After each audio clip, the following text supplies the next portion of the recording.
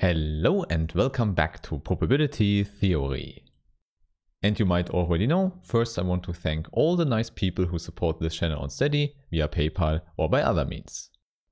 Now, in today's part 14, we will talk about the expectation of a random variable. And in this regard, we will also talk about the change of variables formula. Now, as always, we need a probability space consisting of a sample space omega, a sigma algebra A, and a probability measure P. And then we will consider a random variable x. In particular, it should be one that maps omega to the real number line. And there, often it's possible to define a so-called expected value for the random variable. And this one is often denoted with bold E of x. Now, the first important property here is it's an element in this set, so a real number. In fact, I call this number the expectation of the random variable x.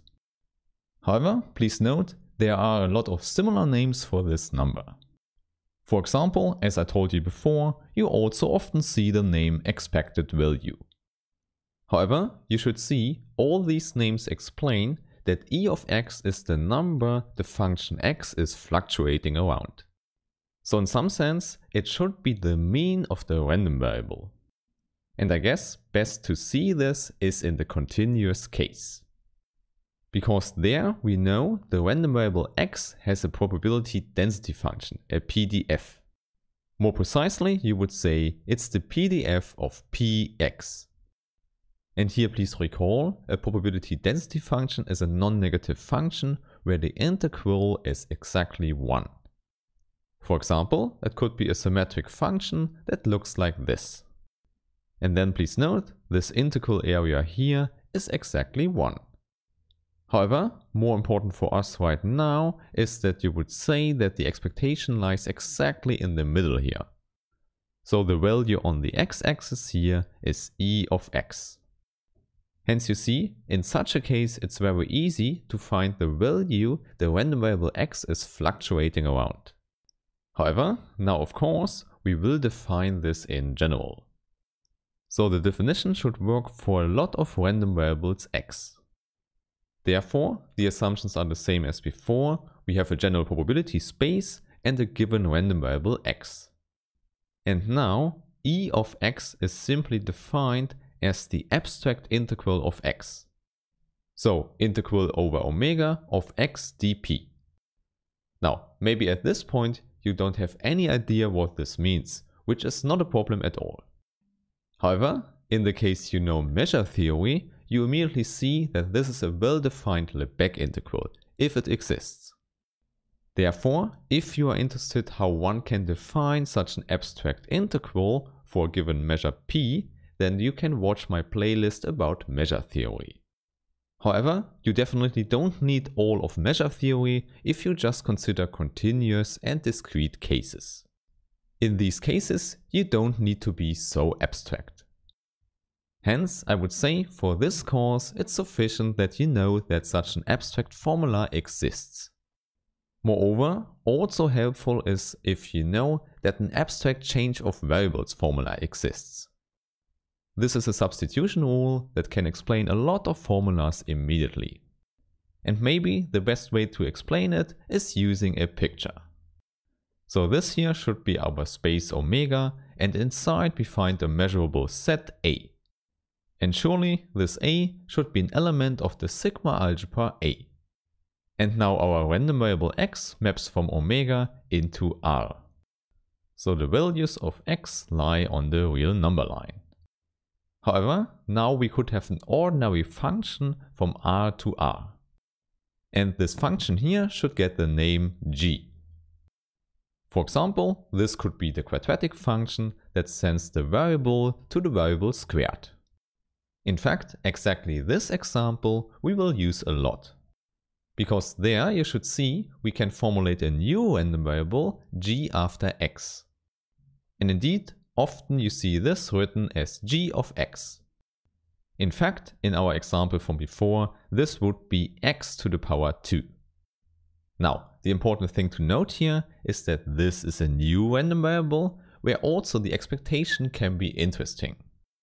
And now it turns out this new expectation is related to the old one. And exactly there, the change of variables formula comes in. Okay, the starting point is this abstract integral, now with the function g of x. Again, as before, if you don't know what this means, it's no problem at all, you can see it as a symbol. And then what follows will be a symbolic calculation. But before we do that, first I want to change the domain here to the set A. Then the formula is just more general. Now, in the first step I can tell you there's also another way to write down this integral. It's exactly the same thing, but it uses a variable name, here lowercase omega. And there you see, change of variables now means that we introduce a new variable. In our case here, this means x of omega should be named to a new variable. And often we just call it lowercase x. Therefore, you could say x inverse of lowercase x is our lowercase omega. Okay, and then you can do the same things you might already know from the ordinary substitution rule for integrals. First, the domain of integration is the image of a under x. And then we just have the function g of lowercase x. However, now the measure is different, it's p composed with x inverse. And there you know, we read this as a pre-image, and therefore this should be the distribution of the random variable x. In other words, it's px. In fact, this whole thing here is very important, it's the first thing you should remember here. More precisely, this means this abstract integral here can be written as a more concrete one, as an integral over the real numbers. Still, we could have another measure here, but this one is now defined on the real number line. And indeed, the whole thing gets much simpler when we just consider discrete and continuous cases. So maybe let's start with the continuous case where px has a probability density function.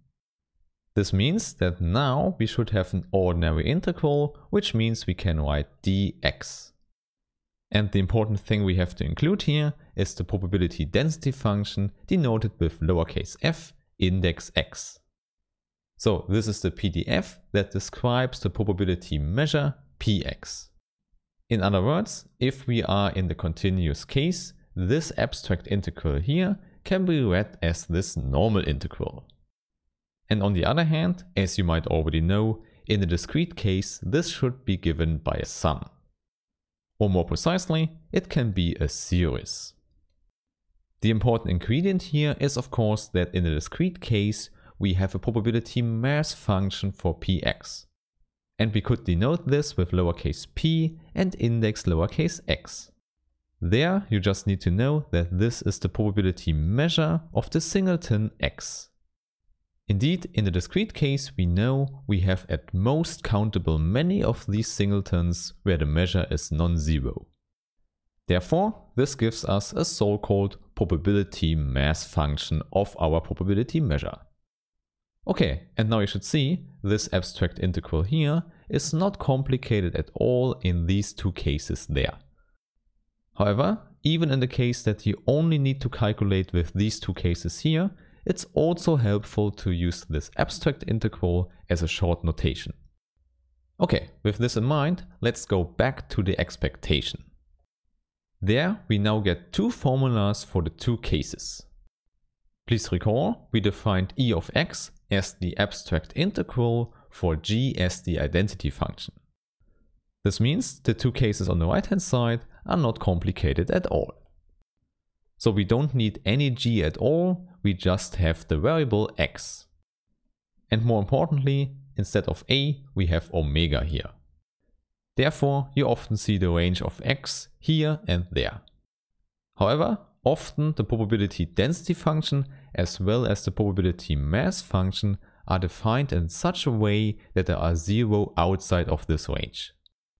Hence, you would simply see the real number line r here and there. Okay, so you can remember the expectation of a random variable can be calculated with an integral or with a sum. And maybe to close this video now, let's look at a simple example. Here, let's take again an ordinary die and let's throw it one time. Hence, we have our random variable x from omega, which is 1 to 6, into r. Now, maybe this is not the most exciting example because the random variable is just the identity here. Nevertheless, I think it's a good starting point to get an idea how to calculate the expectation. Now, in our example here, we are in the discrete case, so we get out a sum.